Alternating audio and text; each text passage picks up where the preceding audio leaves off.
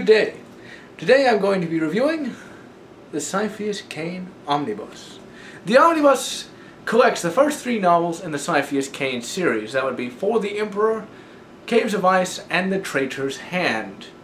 Now, the Ciaphas Cain series is, in the in-universe explanation, part of the Cain Archive. It's basically where Ciaphas Cain, the main character of the series, wrote about his exploits during his career as a commissar.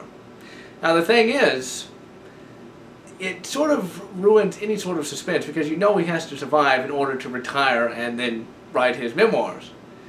But it creates what I like to call reverse suspense. You don't know exactly what's going to happen, but you know something big is about to go down. Like when he writes, "Had I known this was going to happen, I would have been slowly gibbering underneath the table."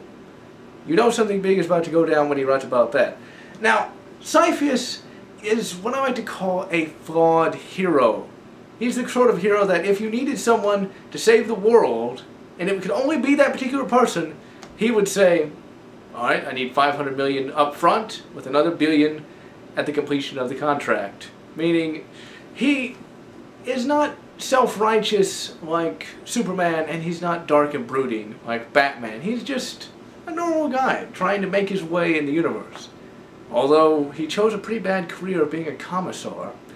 You see, in the Warhammer 40,000 universe, when you go into the military, you're in there for life, which is usually rather short. But he's able to sort of turn it to his advantage.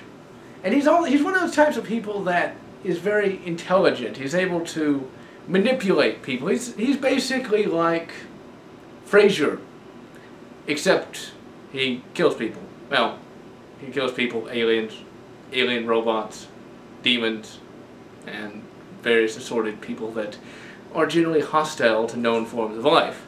In any event, Ciaphas is a very entertaining character, which we'll see in a moment. He also has an aide known as Ferric Jurgen. Jurgen being a play on words. Jurgen soap. Jurgen is actually the antithesis of soap. He is probably the most nasty person I've ever read about. He's supposed to never shower, never shave, and just be completely encrusted with grime. That's basically what Cain says. He's just perpetually encrusted with this fine layer of grit all on his body. He's also supposed to have a foul odor constantly following him, or as Ciaphas would say, his peculiar bouquet. And then of course there's Amberly Vale. She's an inquisitor. Essentially, she's a member of the Imperium's secret police, except they're not that secret.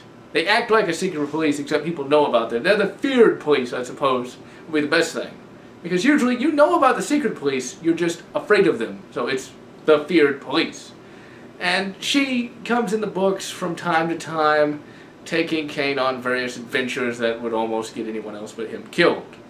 The one thing I do like about this novel series is that there is no red-shirting. People die because they're in a dangerous environment, but it's not just a random idiot here and there.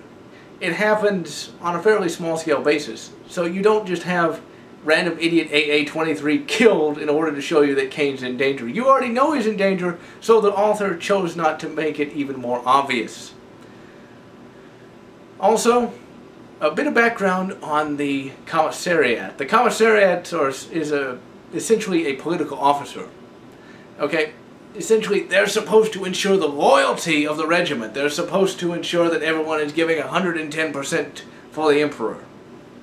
So before we get into the book proper, let me explain how this is going to go. I will give a brief overview of the overplot, what the novel actually accomplished. And then I'm going to point out some of the various important plot points in the novel. I can't go through everything because it would take too long.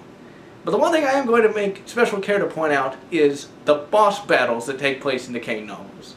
I mean, at first glance, you might think that boss battles are purely a video game phenomenon, but they're really not. All a boss battle really is a fight between a single higher-powered character and a lower-powered character. And Cain gets into these on a regular basis. Throughout the first three novels, he fights against a hive tyrant, at least 2 Chaos Space Marines, and a demon. And usually when he fights against these things, it's with his las pistol and chainsword. I mean, imagine going up against a hyper-advanced Master Chief with nothing more than a chainsaw-like sword. Okay, the book itself is just weird. I mean, it's bound in some kind of weird plastic material. I've never had a plastic-bound book before. I mean, paper-bound books are bound in paper. Hard-bound books are bound in some kind of cardboard-like substance, but this is plastic. And I suppose the plastic binding is supposed to make it seem like it's more martial, that it could survive time in the field, but I really couldn't say. But I do like it. I think it makes it go above and beyond. I mean, you don't see too many books that are bound in a really different way. Everything's bound pretty much the same, so it makes it kind of unique. And I have to say that was some pretty good work on that. Also, I've read in several places that this is supposed to be a propaganda photo of Ciaphas Cain, and I have to agree, because look at this uniform here. I mean, seriously. The gold epaulets, the red flanges here, the red gloves, and this giant gold thing on his hat. I mean, his head would be taken off in like a second. Also, in the novel, he carries a las pistol and not a bolt pistol.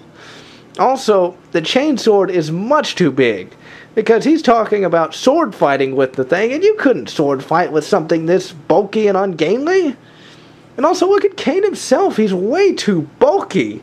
In the novel, he's depicted as being fairly normal-sized.